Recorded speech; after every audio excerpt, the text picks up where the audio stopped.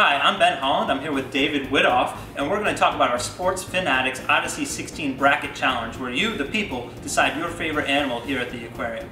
We have some great first round matchups in the OdySea 16. The first one is the 1 seed, the Otters, going up against the Piranhas. I just think the Otters are way too cute. Who do you have winning that round? Ben, when I think of otters, I think adorable. Otters.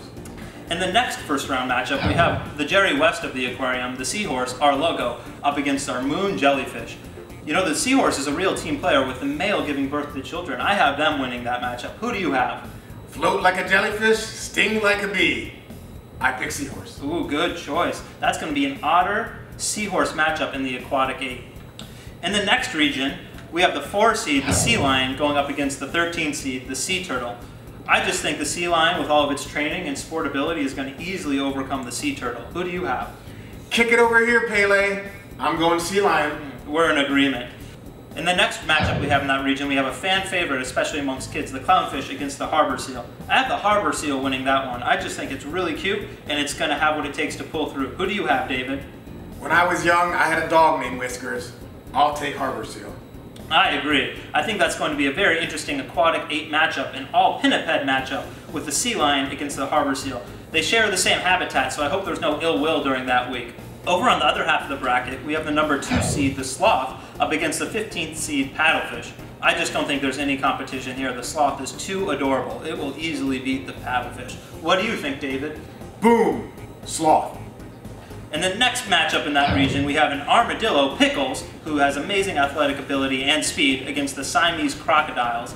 I'm picking an upset here. I'm going Crocodiles because they're in water, they're out of water. I think they have what it takes to advance to the next round. Her name is Pickles, and she do win. In the final region of the bracket, we have the 3 seed, the Penguins, up against the 14 seed, the Stingray. I just think the Penguins, we see them out here training, running, playing with balls every day. They're gonna win this matchup. What do you think, David? They're as cold as ice. I got Penguins. In our final matchup of the OdySea 16, we have the Sharks up against one of our Parrots. I think the Sharks are gonna win this one, David. We have one of the largest collections of sharks in any aquarium in the United States. I think they have what it takes to advance to the Aquatic 8. Who do you have? That parrot just made a basket. I got the parrot. Yeah. That is your upset pick of the week. The athletic ability of the Parrot is what drove him to select that one in that big-time 10/6 upset. I'm going to choose the Crocodile over the Armadillo in an 11-7 matchup. David, who's your sleeper for the tournament? I got Pickles the Armadillo.